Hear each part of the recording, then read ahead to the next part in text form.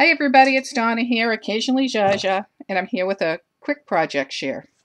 So today, what I wanted to show you is something that I worked on. I had a couple of hours I could get into my craft room, so I did, and I thought I'd make something quick and easy just to kind of get me back into the groove, the crafting groove. So what I did is I made a postcard. So this is my postcard. It's a very, very light pale pink. I think it's a satin. And I just put some lace on there. I made a little cluster here, put a bow. And I have this real pretty image of this gal that I thought was very pretty.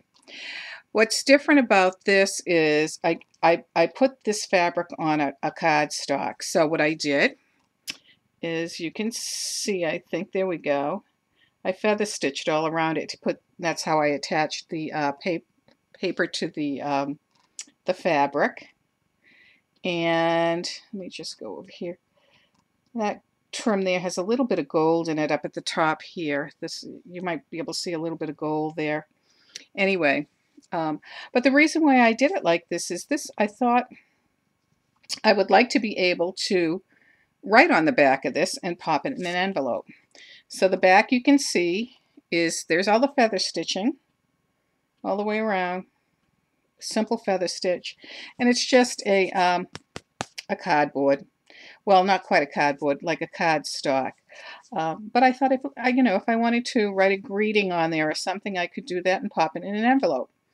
So that is my first share. My second share is I got these things a long time ago at a thrift store, and you've probably seen them. I remember seeing these probably back in the, gosh, I'm going to say maybe the 80s, 1980s or so. It could be 70s. I don't even remember, but I think it was the 80s.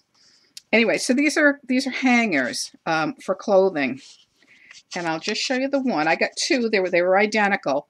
And I just altered one so far. So this one, I don't know if you can see that, but the hanger is on the top, and she's a little beat up, but she's kind of cute. She's a ballerina. So, but I don't have a lot of ballet stuff. So I thought, how can I use her? And I do have some wedding gowns that I have displayed in my craft room, of which I'll show you at some point. I'll do a video of the craft room because this is my new craft room. But anyway, so I took this and I turned it into this, which is more, I thought, on the more like a bride, kind of, sort of. Anyway, I wanted to hide these pink frills that she had on the side, so I just basically embellished her with nothing but wedding dress appliques. I did have a necklace that I got at Claire's, and I cut it so that it would fit here, because on the top of the other one, you saw there were beads. So I put those there, and then I just kind of embellished her up.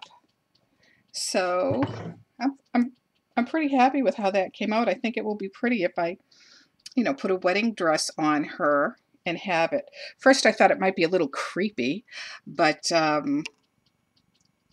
anyway, I think she'll be okay with a wedding dress. So that's it for today. Those are my shares and my projects that I've worked on. I hope you all had a great day. I'll talk to you soon. Take care. Bye for now.